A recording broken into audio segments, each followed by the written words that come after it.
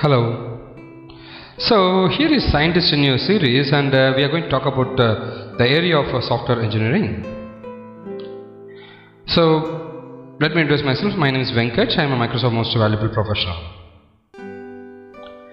We are looking into the data modeling area under software engineering. What is data modeling? It's nothing but while building a software, we have to think about the data. For example, I'm thinking about a college management system. I got students and which needs lot of data to be stored for student, like student name, college and department, year, phone number, address and everything. So how I'm going to design my database or a system to model or to put the data into it. So the model which I'm trying to create to put the data, that's referred to as data modeling. Under data modeling, there are three different areas we are going to discuss. The one is conceptual model, the second one is logical data model, and third one is physical data model. If we talk about conceptual data model, see, things like for a college management system, what are the things we want? We need student, professors, department, mark details and everything. On a high level, what are the major things we want to cover it? The concept.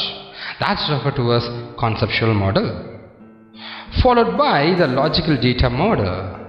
Under logical data model, you are able to see considering student details, student name, student year, department, date of birth, everything we are going to cover. What are the data or columns we are going to consider?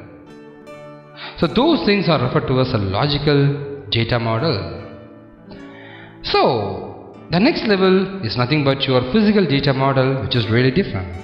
The reason is I'm going to show you like considering a student details, student ID. For that, what kind of data type I can have to store it in the hard disk, how much data it will occupy to physically store into the database. That's referred to as your physical data model. Here is a typical example I want to show you. I got my conceptual models. Once, what are the columns I want? Now this is nothing but your logical model. What are the columns we want? That's your logical model. Still further, I want what are the data types. This is your physical model. Address type ID is integer, name is name and everything. And also, let me drag and put it this one. You are able to see how the relationship is created between two tables. So detailing how it is related, how the data is stored, that's referred to as logical data model. Sorry, it's physical data model.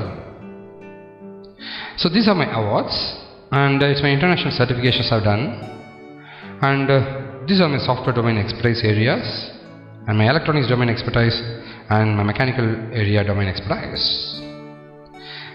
My personal request, please share these technical videos to your friends and everyone. And if you are looking for this kind of videos, you can send a message to my WhatsApp, that's 766 766 2428. Thank you.